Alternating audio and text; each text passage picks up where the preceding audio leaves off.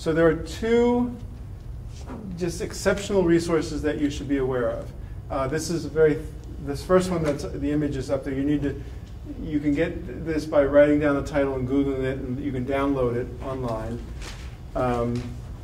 It's fairly long, but if you're thinking about doing SNAP or EBT at your farmer's market, this is a good place to start.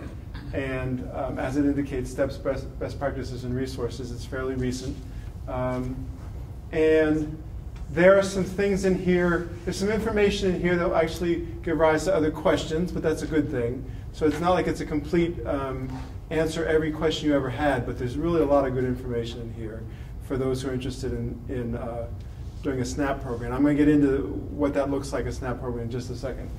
The next slide is a resource that's available on ASAP's website, or email Jess or I or Hollis, and we'll direct you to it. But it's also available online to be downloaded, and then you can print it out or just read it online, read it on your computer. This is a little bit more in depth, and it's about bridging, well, as it says, a guide to bridging the divide between farmers markets and low-income shoppers. We're going to talk a little bit further along about the obstacles that exist that make it difficult or challenging for folks with in a low-income situation to access fresh foods and other products at a farmer's market. There's some very recent work, I'm sure there's lots of work's been done on this, but some very recent thinking about what those obstacles look like and how you could overcome them. So this is a little bit more in depth, but it's going to be very helpful with one of the ingredients in a SNAP program, which is the promotion of SNAP, the promotion of that program at your market.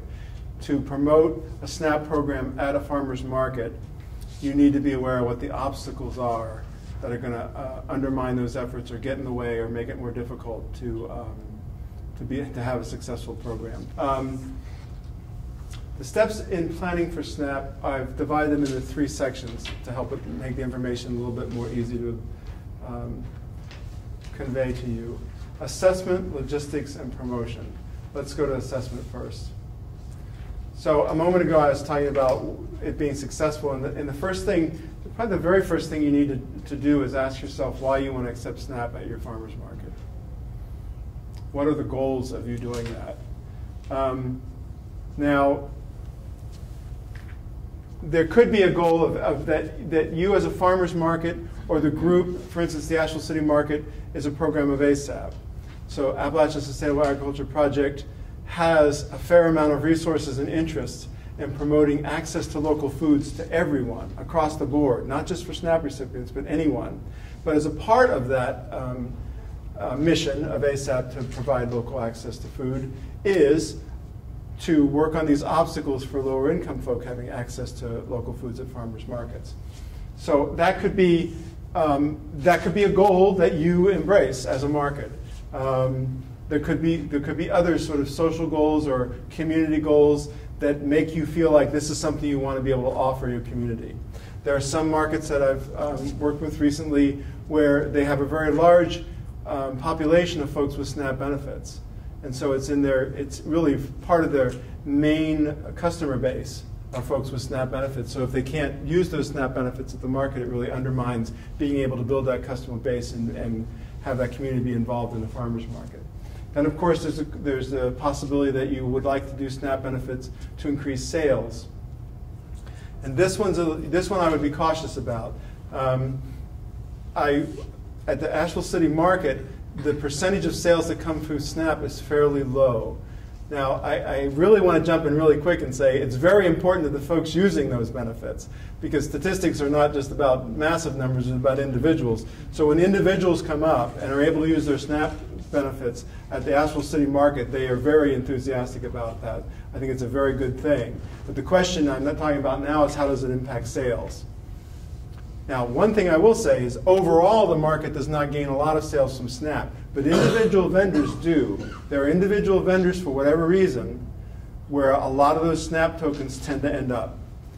So again, if you're looking at it purely from a sales point of view, or are we going to increase the success in terms of sales of our market, well, overall, that could be a challenge. for specific vendors, it could be very helpful. And I will add that recently I did hear of a smaller market, actually just outside this state, where the percentage of their sales that were SNAP was very significant and made a very big difference. The scale was smaller, the market was smaller in terms of its size and the total sales than, for instance, a larger market like Asheville City Market, but nevertheless, it was very impressive. I remember getting goosebumps when she said how much they made from SNAP and how significant that a part of their budget was. So it is, I think it's a reasonable, if you know why you're doing it, if you know what you're trying to achieve by engaging in having SNAP access at your market, then you'll know what success looks like. Because I think that's important to keep in mind. You need to bring this program on, jump through the hoops, remove the obstacles, make the investment, and then when you're all done and the program's rolling, it'd be good if you knew whether it worked out the way you wanted to, what you were hoping to achieve was part of your success. So that was assessment. That's basically kind of a big picture, stepping back and going, what do we, because lately SNAP has become quite a hot topic in farmers markets, and there's a significant amount of state funding that's involved in trying, among other things, trying to facilitate farmers markets that have SNAP. But if you need to do the assessment first, because SNAP won't work at every market for various reasons.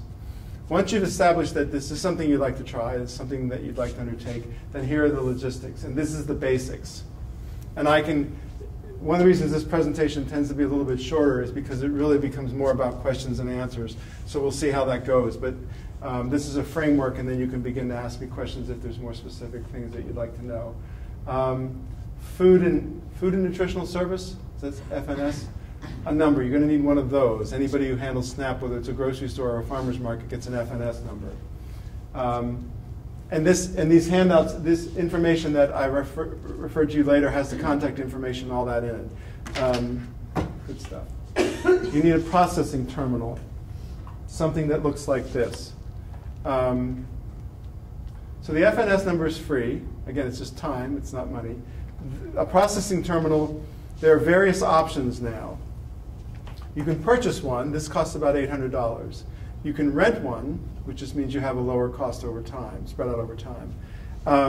There are also programs, and ASAP, it might be Jess, there may be others, I think it might be you, Jess, can help you with the contact information for how these are being distributed through various funding sources, including the Community Transformation Project, or Grant Project, to get these at a lower cost or get these free. So that's out there, and ASAP can help you, refer you to those contacts.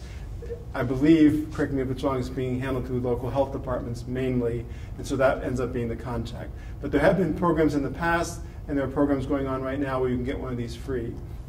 There is, in your folders, there's the last handout, which actually describes to you something I'm about to get to, which is the process, but it also has a picture of tokens on it. Wooden tokens, printed front and back. If you're just doing SNAP, it's typically used a $1, although it could be a $1 token. The market I referred to briefly a brief time ago that was having such success did 25-cent tokens. So there was some magic there, because when a SNAP participant uses a benefit, they can't get change back. So by making it a lower denomination, you increase the flexibility of them being able to spend that at market without having to worry about adding cash in to cover the extra, or not getting change back if they can't cover it with cash. So the increment of the token is really up to you to decide based on how you think it'll work best with your community. We use $1. As I said, this other market uses 25 cents. Just as an aside, it's not part of the SNAP program, but if you get set up for SNAP and you get a terminal like this, you can also process credit and debit, which typically then is a different token. On that page, it's a $5 token that folks can use like cash at the market. Again, it's just separate from SNAP, but it's kind of linked into the technology and the other services that you need. You can just overlay it if you decide to. It's more costly than SNAP, and that's another issue, to do credit and debit. Now, I'm going to say some things that other folks have questioned, and I'm wondering if this is true, and Hollis, you might be one of them, and feel free to, but merchant services provider. A merchant services provider is the entity on the other end of this.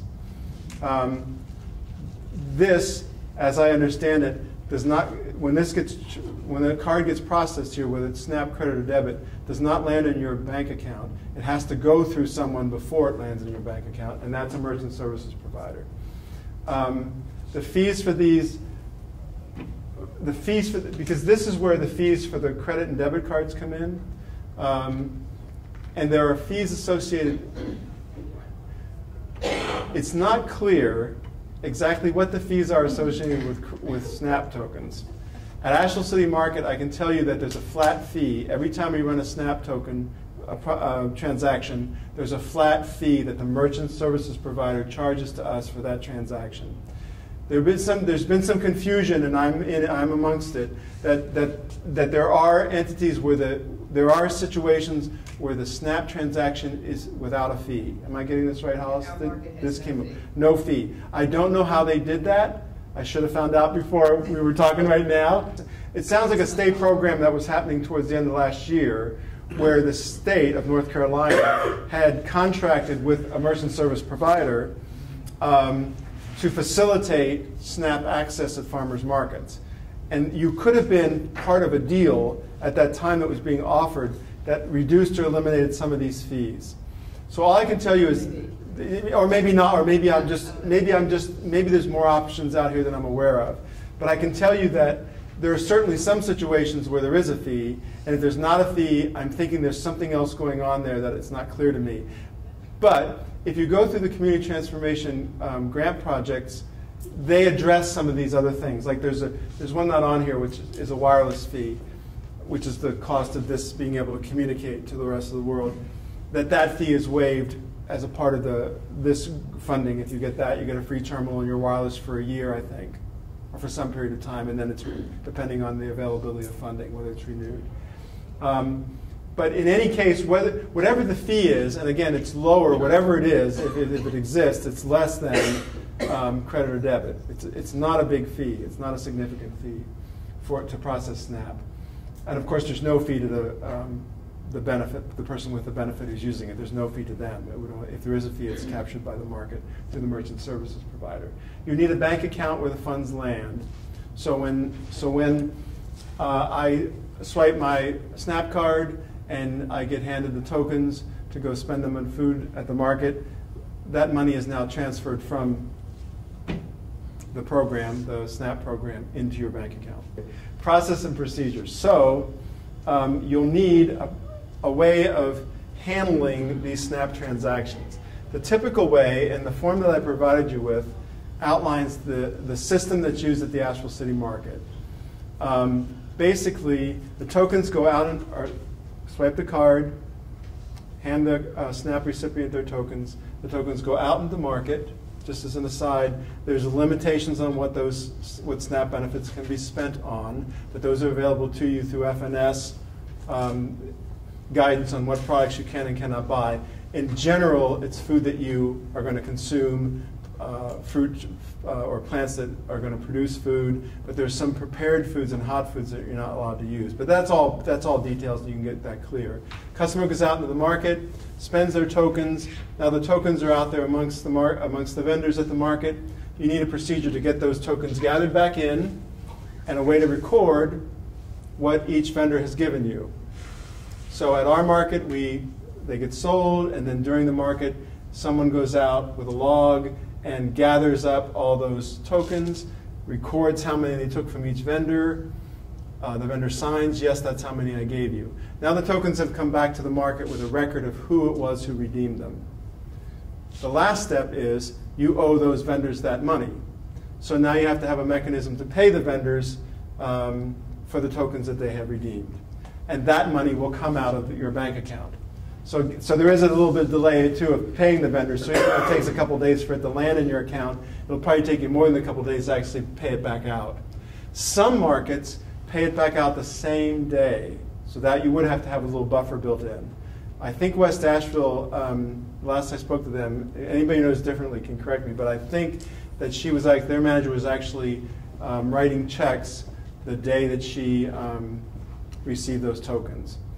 And it's basically just a question of how much bureaucracy, how much administration, and how much paperwork you're going to generate to get from one point to the next, to the end of the process. At the Asheville City Market, we pay out our vendors every other week. So we collect tokens one week, collect tokens next week. The following week, they get paid for the 2 previous weeks. I've heard of markets that do it monthly.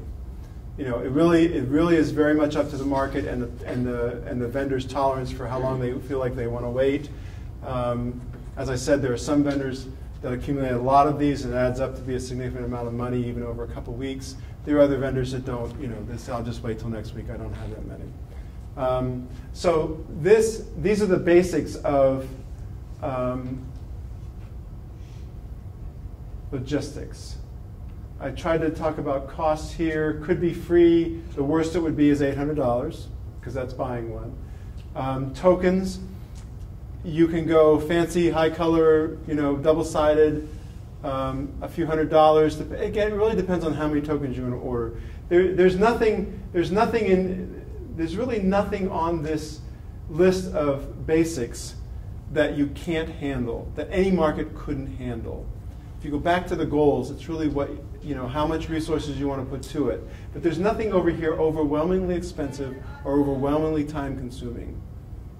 The most time-consuming thing is that process of going out and gathering the tokens back in, and then having them counted, recounted, and then the check written. But really, now, there are some markets who would disagree with me, who would feel like this has been a little bit burdensome. It does take some time, but my message to you is, if you want to do SNAP, you can do it. It's manageable, and there's help out there to help you do it, to help your market take it on. Right now, there's significant more help than there's been in recent years to help markets bring SNAP access into their farmers market. This isn't really about credit or debit, but it is sort of a coattail thing for SNAP, or the other way around sometimes.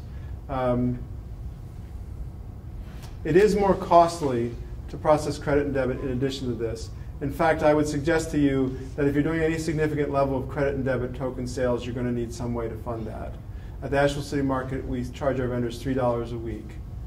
It ends up being about $5,000 for the year to cover any associated costs with this. Now we're talking about thousands of dollars worth of tokens being sold every week. We're talking about a high volume system that's costing $5,000. I don't want you to think that that's what it would cost. It certainly wouldn't cost that to do SNAP by itself. But you could manage doing SNAP credit and debit at a much lower cost than $5,000. We just are very labor intensive in the way we handle it, and it takes us a little bit more investment of resources to get it done. It's all doable, it's all manageable, and there's loads of help out there right now. It's really similar to what was talked about in terms of marketing and word of mouth. One of the keys for Asheville City Market's promotion, it was word of mouth. When folks found out who had this benefit, the word spread to other folks they knew in their communities, their neighbors, their friends. The word got out even before we started to try to do some promotions. But there is outreach that you need to do and partnerships that you need to find and develop. There's, like I said, right now there's a number of folks out there, health departments, other agencies, those who are associated with distributing the SNAP benefits, who you can partner with to get the word out that your market now accepts SNAP. You will now accept that from folks with that benefit. But promotion is kind of like, you can get it all set up, but you can't just like turn the machine on and go, okay, now we're ready. The next step is to obviously let folks know that they can come and use it. And there are folks out there who want to help you do that. So you're not, unlike maybe marketing where sometimes you're on your own, there are partners out there you can find. Jess can help you, and the health departments can help you identify them. The health department itself is one, to do outreach and to promote the program. And as you do this outreach and develop these partnerships and attempt to do promotion, this is a key concern. This is something that takes some time to stare at. And people are staring at it and thinking about it a lot right now and trying to figure it out. Because there are obstacles built in there are obstacles that exist that will make it difficult for the SNAP recipients to access your market and use their benefits there. Just a couple of them are. There's price. There are price concerns. Obviously, if you're receiving a benefit due to lower income, you're very price conscious. So, and this could even be not true. And it often isn't true that the prices that they find at the market, you saw in some of the, there are some deals at the market, there is some lower pricing at the market than you will find probably anywhere in your community. The opposite is true too. You will find higher prices there. But there are opportunities for folks to shop on a budget and save some money and still go to a farmer's market. But it can be a limitation, and even if it's not, it's a perceived limitation. People will believe that they have to spend more if they go to a farmer's market, whether it's true or not. That's what the assumption is. That's found widespread through research and questionnaires, that's what people think. Another obstacle, and when I was at a workshop or a meeting about this, and there were like 6 or 7 of them. I'm just trying to capture some main ones. One-stop shop. Again, if you have limited transportation options, childcare options, I may have the freedom, where I can go to a market when I feel like it and go back the next week and pick something up. But there's a pressure, as you might imagine, to do one-stop shopping. One-stop shopping at a place where the prices are affordable. Farmers markets do not tend to be one-stop shops. There are a lot of things you can't get at a farmer's market that you will pick up and that you need that you go to a grocery store for, or a discount store or whatever. So that's a challenge, because now the person can go get their produce, they can get their cheese, they can get whatever food products are available at the farmer's market, but if they need laundry detergent or toilet paper or whatever else they need that you can't get at a farmer's market, or a banana even food products that you can't get at a farmer's market, it breaks this ability to have a one-stop shop, and that's an additional obstacle. By the way, I'm offering these obstacles, and I'm not going to offer you very many solutions right now because I think it's a little tricky. It's a little difficult, but you need to be aware of them, because when you work with your partners, when you find partners to work with, you need to bring these with you and say, well, how can you help us think about how to overcome these? Because these are hard. Comfort's another one. It doesn't just apply. Some of this doesn't even just apply just to folks with low income or SNAP recipients. Comfort level is referring to, this is not something I'm used to. A farmer's market, I haven't shopped at a farmer's market before. There could be various ingredients. It could just be that it's unfamiliar. I'm used to going in independently, going through the produce section, going through the grocery store, putting stuff in my cart. I'm not, you're standing right across from me now, and I don't know how this works. I mean, people think that there's a way that it works. Once you're there and you've experienced it, you realize this isn't that different than shopping in the grocery store. It just happens to be the counter person's right there rather than over the cashier, and you can talk more to them. But there's it's a perception that, am I going to fit in? Am I going to do something? Do I have to ask for the price? How does this work? I don't feel comfortable. There could be other factors. It could be language barriers. Any ingredient that takes somebody out of their comfort zone and isn't the way they normally do it is an obstacle to getting them to come to a farmer's market and shop. And there's a few others listed. These are the ones that impressed me the most, so I include them here. But there are several others or a few others that are captured elsewhere that you can refer to. But if your promotion is going to be effective, you need to do outreach, you need to do it with partnerships, and you need to keep these things in mind as you're doing it, ways that you can maneuver to try to overcome this. Like the promotional program I mentioned earlier, where at our market and at other markets, and this is actually widespread, where SNAP recipients can come and either regularly or in some way that's capped or over a certain period of time can use their SNAP benefits and then have it doubled or added to.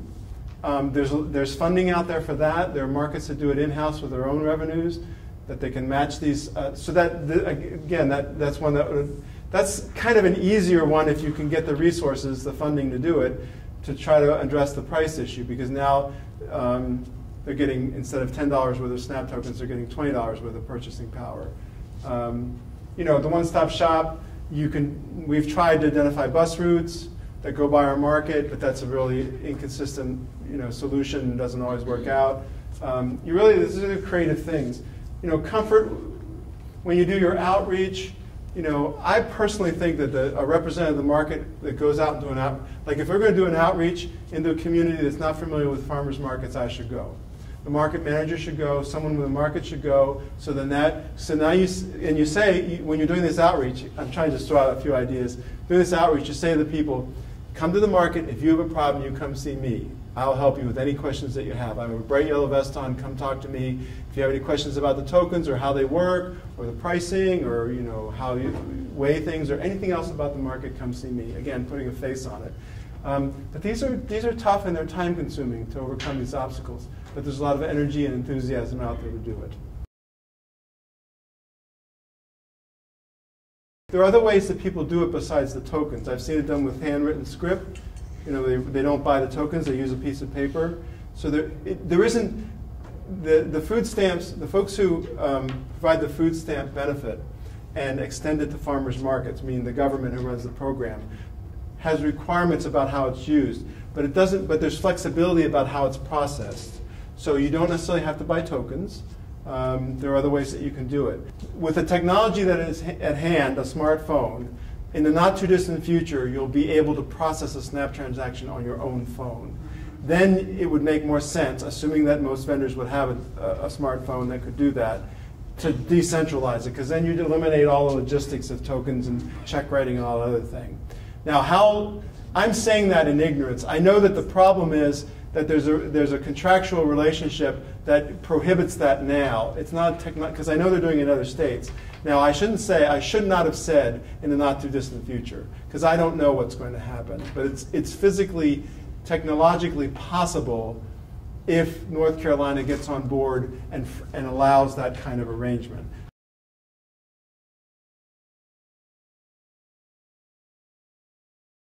It varies by community and by customer base what the obstacles are. The first obstacle is if the market doesn't accept the tokens. That's the first obstacle.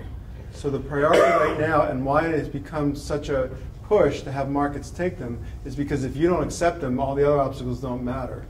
You need to be able to, just a second, you need to be able to accept the market tokens first, and then you can go to these other obstacles. The question is, because the folks who are trying to solve this problem, who are trying to increase access to local foods to everyone in the world, including lower income people, they're looking out there and going, well, if they can't even accept the tokens, then we're dead before we even started. We don't even get anywhere. So then they go, let's have them accept the tokens. So there's been a broad, brushed attempt to encourage markets, as you said, to accept these SNAP tokens. Then the next issue becomes, is it right for every market? And the answer is no, it's not right for every market, but for different reasons. It could be wrong for a market because they can't afford it. It could be right for a market because they want to do it. It doesn't matter whether it makes them any money. They want to do it. That could make it, that goes back to the goals, then they're going to do it. It doesn't matter what their customer base is. It doesn't matter how much money they're going to make. Okay, I'll use ASAP as an example. Asheville City Market is going to offer SNAP tokens onward. It just is. Because part of the mission is to increase access to everyone, including low income, to fresh foods and farm foods. Yes. So that's going to happen. But your market, you need to figure out why you want to do it before you decide if you can do it or how well you can do it, is why you want to do it. You have to just understand this. These are the basics. You don't have to use tokens. You can use coupons. You have to be conscious about counterfeiting or other issues that come up, but there's nothing on this list that stops you from doing it. Nothing. No cost, not right now. There's no cost, no time consumption that stops any market from having SNAP if they decide that it's a goal that's appropriate for their market. Any process that you do in-house to track and then reimburse, okay, that doesn't somehow mess with the FNS policies of trading any money or having, I'm not exactly clear what you're saying, but I think the answer is you can do that. The only cautionary thing would be, the federal government and the state that administers the program is fairly sensitive that, that, for instance, I can't take one of these tokens and go over to you and say, could you give me 50 cents for this? There's fraud, there could be ways that would cause there to be concern about who actually is receiving the benefit and where did it end up going and is there a paper trail about what happened. But again, like I said, on a small scale like that, West Asheville Tailgate Market, which is a bigger scale than what you're describing, does it on a shoestring compared to what we spend. So all I'm saying is the scale can be adjusted down, and I think you can make it work. As long as this one, and then I bring it all up. As long as benefits are not transferring from folks that it shouldn't in some way, and you feel that you can deal with errors, mistakes, fraud, anything else that could come up in the system, you feel like you got it boxed in because everybody's locked into this room and nobody's getting out until you know what's going on, then a scaled down version can work. Because the alternative for you is not doing it. But again, yes, it would be embarrassing. Yes, it is a headache. But again, the success of it and the appreciation for the success of it, if it can work, is tempting versus the alternative, which is nothing. So you're getting cautionary words given to you that I think are wise and that you would want to weigh into it. Like, you don't want to embarrass people, you don't want to have them put stuff back because they didn't have enough on their card. But again, if you have a relationship with these folks, as you do with any customer, Check balances? You can check balances, yes. Okay, so Well, you got it without a machine though. You got to call. You're not using the machine, right? I have got nothing yet. You got no. But I mean, if we do it, we'll do the machine. you just take it one step at a time, go through the logistics, and create a system. I never believed that it could run the way it's run. I've seen it run. I never would have done. I would never do it that way. I don't know how it works. It just is not the way I would do it. But that's because I work at this market that's got the resources to do it this way, and I've locked into that. So I'm trying to free us up to know that there are other ways that you can do it. If you decide, this final word, if you decide this is what you want your market to do for whatever reason, whether it's increased sales or community service or community outreach and embracing everyone and bringing them into local food, if you decide you want to do it, you can do it. I believe you can do it in this atmosphere right now with the resources that are out there to support access to local foods through the SNAP program. It can happen at any scale, at any market, if that's what you want to do. Made possible with funding from the North Carolina Community Transformation Grant Project and Centers for Disease Control and Prevention.